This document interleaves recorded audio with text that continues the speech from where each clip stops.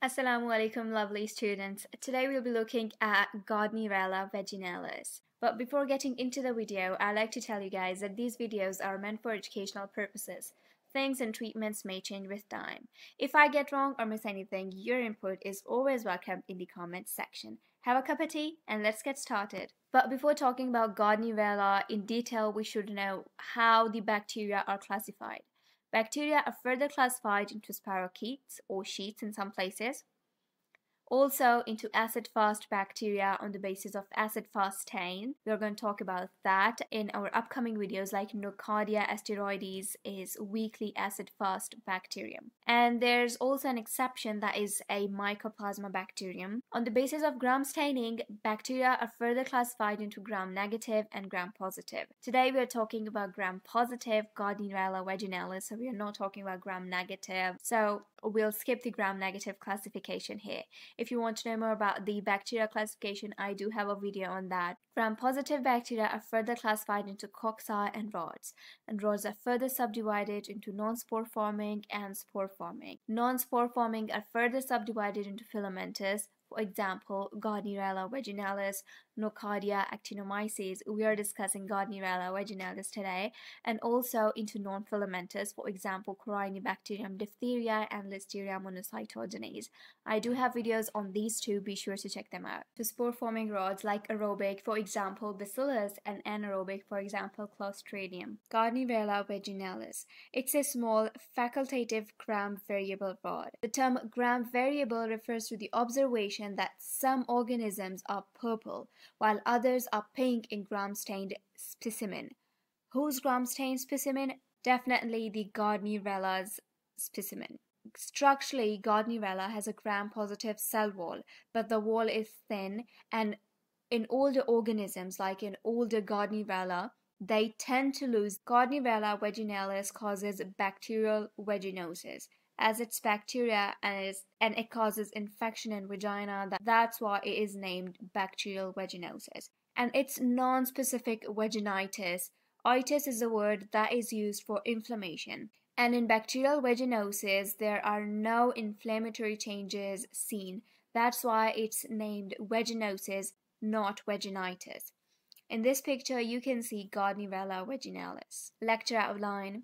As we are done with the introduction and classification, now we'll be looking at morphology, habitat and transmission, pathogenesis, clinical findings, lab diagnosis, treatment, prevention, and at the end, as usual, we'll review the lecture. Morphology.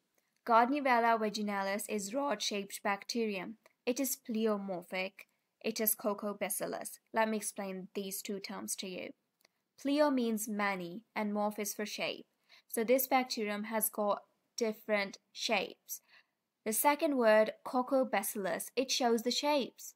Coco is for circular bacteria and bacillus is for rods. Gardnerella varies in size from 1 to 1.5 micrometers. It is purple or pink colored bacterium. I've explained the reason earlier that older organisms tend to lose their cell wall, the gram-positive cell wall. That's why they are shown as gram-negative on gram staining. Structure. Thin to no cell wall. Normally, Gardnerella has a gram-positive cell wall, but the wall is thin. And in older organism, this wall is lost because of their age, right? Gardnerella is not capsulated. It is without a capsule.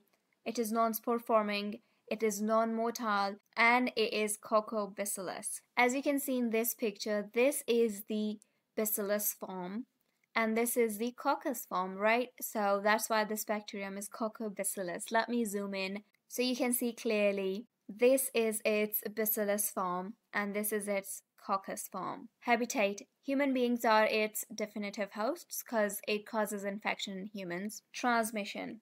Bacterial vaginosis is not transmitted by any sexual activity, but it's considered to be a dysbiosis in which the bacterium, the lactobacillus that normally lives in vagina, it's replaced by Gardnerella vaginalis. Or in some people, Gardnerella is part of their normal vaginal flora, so it grows more in number, like it's overgrowth. These things can cause bacterial vaginosis. There are certain risk factors that can increase the replacement of lactobacillus with Gardnerella vaginalis or the overgrowth of Gardnerella. And these are recent antibiotic use. If a person is suffering from any kind of bacterial infection and they start to use antibiotics to treat that infection, they might be at a risk to develop bacterial vaginosis. Low estrogen levels, use of intrauterine devices, IUDs, douching, certain baths, multiple sexual partners, previous infection, smoking, and obesity. Pathogenesis. The pathogenesis of bacterial vaginosis is uncertain, but Gardnerella vaginalis is often found in association with anaerobes, such as Morbilluncus and Prevotella, and non-anaerobes, such as Mycoplasma hominis and Ureaplasma urolyticum. Together, they cause the signs and symptoms of bacterial vaginosis. As you can see, this is the picture of female reproductive system. So we are supposed to figure out the location where this infection occurs, the bacterial vaginosis. It occurs here in vagina. This is ovary, fallopian tube, uterus, cervix, and vagina. Clinical findings. Bacterial vaginosis is characterized by vaginal discharge that is malodorous, which means foul-smelling, white or gray colored, and this discharge has a characteristic fishy odor. Inflammatory changes, as I mentioned earlier, are typically absent, which is why it is called vaginosis rather than vaginitis. The term itis is used whenever there are inflammatory changes present.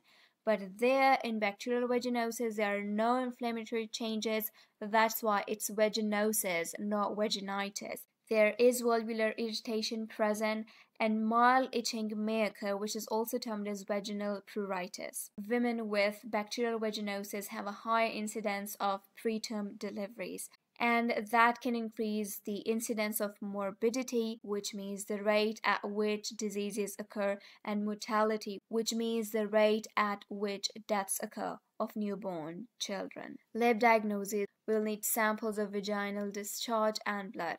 On microscopy, we'll find clue cells, which are vaginal epithelial cells covered with bacteria. And on gram staining, this bacterium is gram variable, which means it's pink or purple, gram positive and gram negative both.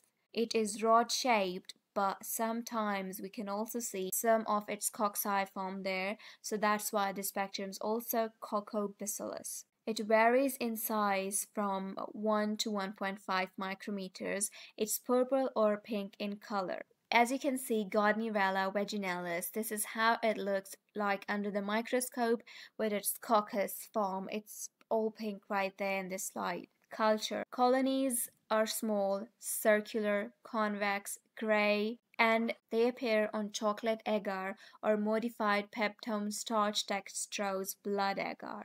On physical examination, we'll find light reflects on vaginal walls and there might be cervicitis present. In addition, the whiff test, which consists of treating the vaginal discharge with 10% KOH and smelling a pungent fishy odor, and that's often positive. And also we can go for measuring the vaginal pH. A pH of greater than 4.5%, that's supposed to diagnosis of bacterial vaginosis. Treatment.